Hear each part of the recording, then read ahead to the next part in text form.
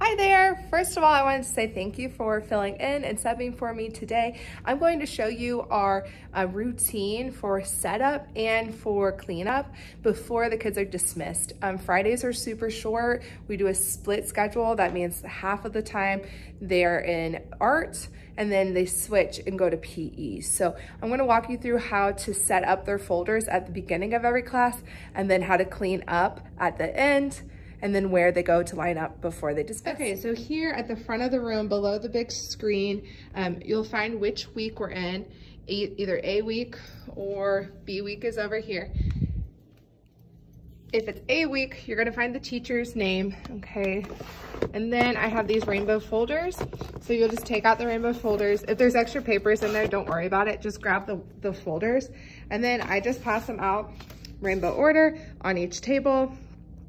That has their work in there. So whenever, if they're gonna continue working on a project, that's where it will go. But today for the lesson, when they finish that project, they'll just put it back in the folder.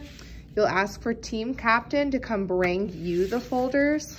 So I just stack them back up, rainbow order. Sometimes you'll need to go grab it if a friend needs help, but typically they're getting pretty good at the team captain bringing them. But yeah, then you just bring them back, rainbow order, and I stick them right back in the teacher's drawer right before, and I do all that during cleanup. And then because they switch halfway through, the next class you'll get is Leach. So again, you'll go through, you'll find their rainbow folders, stick them out. When it's cleanup time, you'll put them back in this drawer. And then as far as like their table expectations, these are their tubs. They're not totally perfect, I understand, but I do want the mats to be where they are like this and have the tubs ready. When it's all cleaned up, they just need to sit in their chairs. And then for lineup, I have red, pink, orange, and yellow line up here on this side of the room. Okay, just in a straight line. And then I have the cool colors, so purple, the blues, and the green line up on this side of the room. And then I say whichever side is quiet, calm bodies, eyes facing forward, ready for the hallway, they get to go first. So then I lead them. You just come out through this door, take a left. You're gonna walk all the way down here.